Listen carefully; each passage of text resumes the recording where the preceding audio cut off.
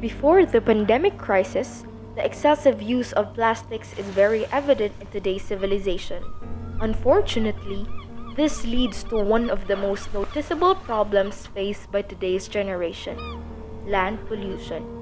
The Philippines ranks as the world's third biggest polluter, with 2.7 million metric tons of plastic waste generated each year. According to City Environment and Natural Resources, in Kidapawan City alone, an average of 3.5 tons of plastic waste is collected each day. This massive quantity of plastic waste presents many environmental issues. Many efforts have been undertaken to address the issue. With this, much studies have been made to somehow alleviate and address the problem on plastics. Ang solusyon sa plastic, mas maganda yun, iipon mo siya nga malayo sa bahay sa mga tao para madelikado yung mga bata. Now, effective and efficient waste management is the ultimate goal of all countries across the world. You would see that there would be some people who really don't know how to handle their waste.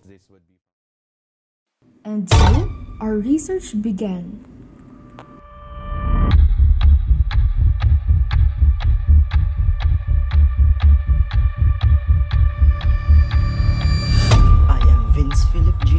I am Nathalie Shane Utampoy, and I am Juliana May Elpian.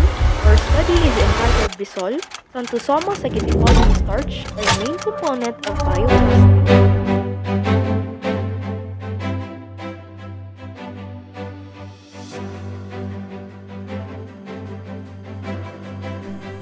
The production of the root crop Bisol Santosoma sagitifolium in the Stockholm region was recorded at 3,316 metric tons in 2018, with 216 hectares of land harvested for the crop. Regional Department of Agriculture stated that in other areas, planting Bisol can accommodate around 1,000 to 2,000 hills and can produce 10 to 15 tons of tubers. The product can fetch up to 30 pesos per kilo, and it is locally available and can be seen at some food delicacy of our country.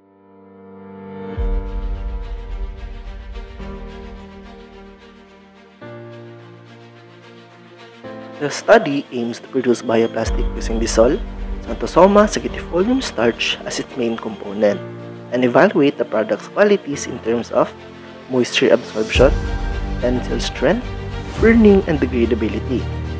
It was obtained by blending, decanting, filtering, drying, and pulverizing.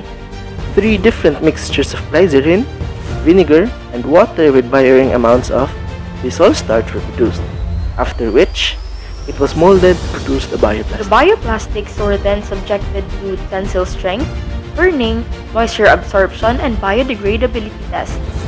The data collected revealed that treatment 3, which has the greatest amount of starch relative to other components, showed the most preferable characteristics in terms of the 4 parameters set in the study. It can withstand a mean of 14.32 newtons, completely burned within an average time of 19.89 seconds, has 10.34% moisture absorption, and 75% degraded after 3 days. Thus, Bisol proves to be a very good main component of bioplastics. Moreover, the amount of Bisol starch is a determining factor of the quality of the produced bioplastic. Results of the study leads to the recommendation of finding better molder that can produce a continuous bioplastic with bigger size. Someday, we hope that our study will be used to manufacture bioplastics that are more eco-friendly and environmentally safe. We want to create a world where environment don't need protection. Each one of us can make a difference. Together, we make a change.